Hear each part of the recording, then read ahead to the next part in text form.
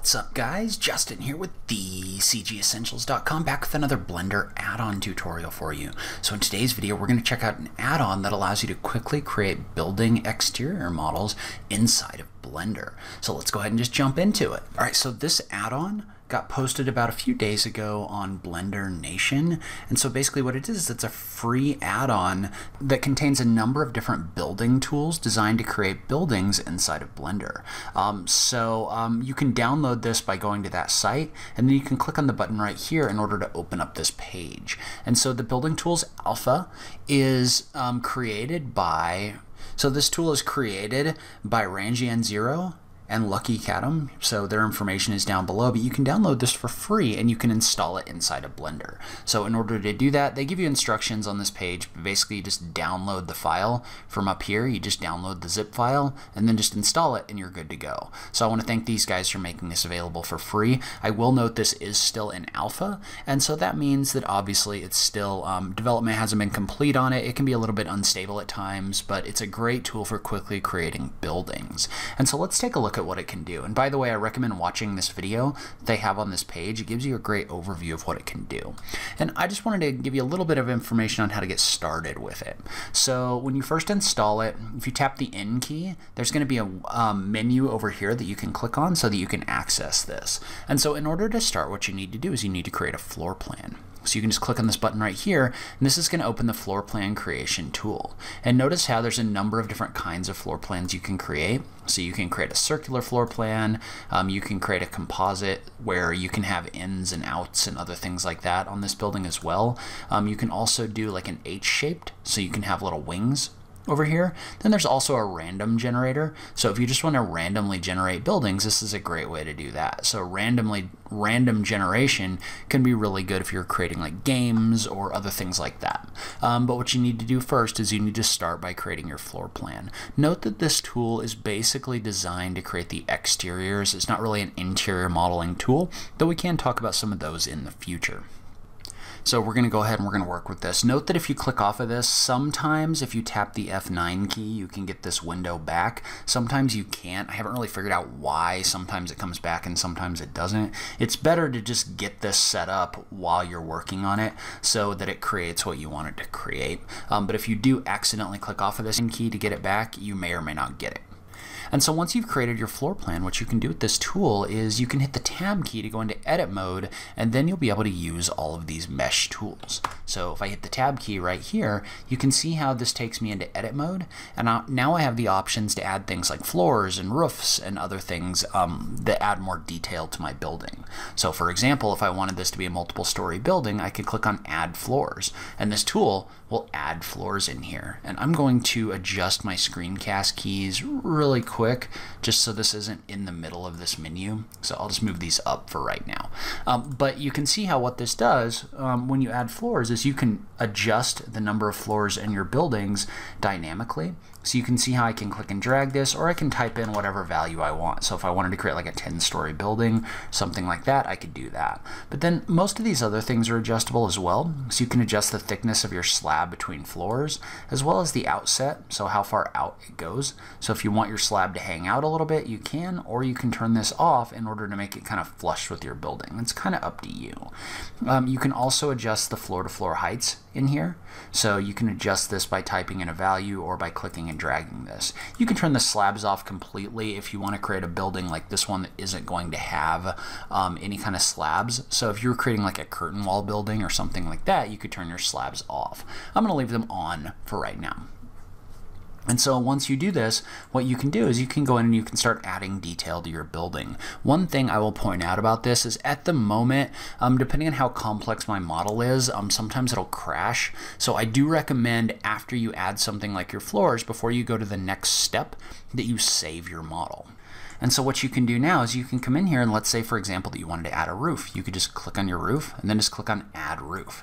So what this does is this has a tool set for automatically creating different roofs in here. So you can select different types. So you could have a flat roof, you could have a gable roof, In this case, it doesn't like the gable roof because of the shape of the roof, so that may be more of like a rectangular building type thing, but you can definitely adjust this in order to get different kinds of roofs in here. You can also adjust things like the thickness as well as the outset, so how far out it hangs, as well as how tall your roof is. So depending on your building type, there's a lot of different options for different roofs that you can create. So again, remember to save once you've created your roof, and then let's say we wanted to add some balconies. So I could either select one of these and click add balcony in order to add one in here, or I think that I can come in here and I can select multiple different faces like this just by doing a shift click, clicking add balcony in here. Let's see if it'll do that or not. Yeah, you can add multiple balconies in here, and what you can do with these is you can actually adjust them. So you can see how you can make adjustments to your balconies in here. I will note, because there's multiple balconies in here, it's taking longer to make the changes. These changes work a lot faster if you just have an individual balcony like this one. So if I was to add a balcony here, you can see how it'll let me live adjust things like the width and then also the slab height on the balcony as well. So you can click and drag that up and down. So these are all adjustable, and you can actually move them along your face just like this. Your railing can be turned on and off depending on what you're trying to do, and you can also adjust the density of your posts in your assembly. So that's probably a little bit heavy. You can see how you can adjust these, and there's also different railing types that you can put in here. So if you want this to be like a horizontal rail, you can do that. If you want it to be like a glass rail, you can also do that. So in addition, you can also add doors, windows, and stairs.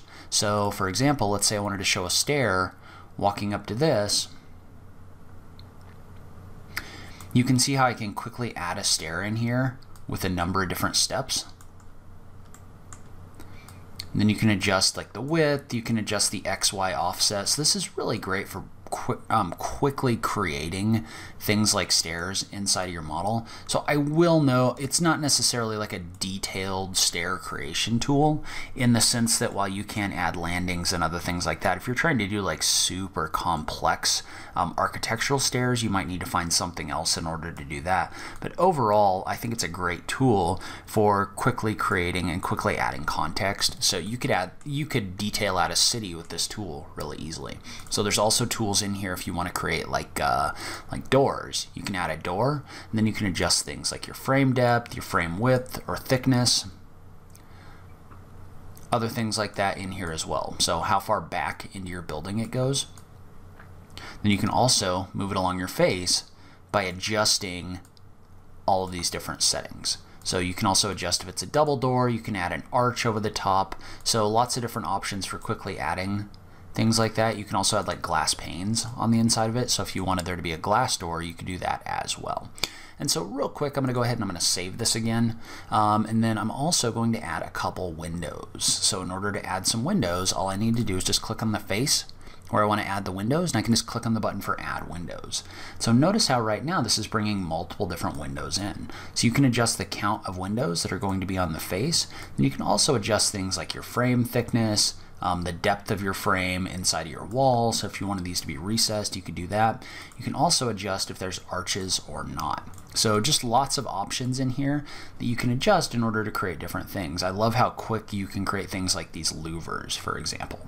So adding all of these things is really quick and really adjustable. Now I will say I don't know that there's a way to go back once you've created these and adjust these. I'm sure somebody will be along to tell me if I'm wrong, but I don't know that there's a way to really kind of work back into the process of where you created those. So I think once they're created, they're kind of done, but somebody let me know if that's not correct. And then the last thing I want to hit on just a bit is the material tools. So when you first open this up, you may not see the material tools, but they're right here. And what they do is they basically created a number of different face maps inside of this tool. So what that means is that let's say I wanted to add something to my walls. Well, I can click on the group for the walls, and then I can click the select button in order to select just those walls. And so because of that, what I can do is I can then add a material just to the walls. So let's say I have a material like this darker brown color right here. I can add this material to that. So you do have to be a little bit careful with what you have selected when you do that. And also you're going to have to UV map it.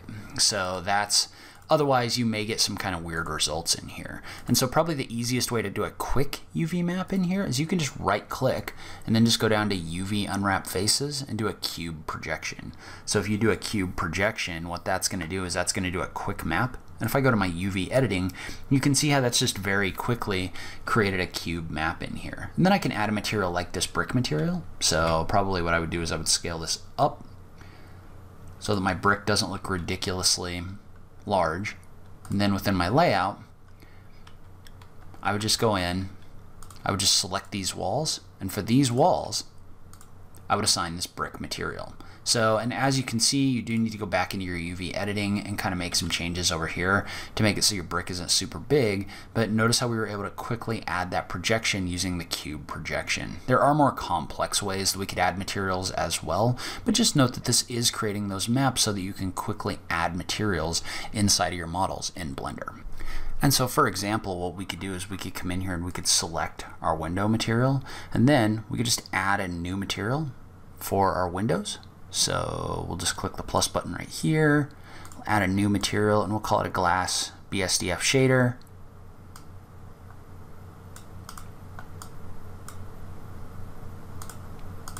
We'll go ahead and assign that to this material, but you can see how, because these are all mapped, making the changes to this is really easy.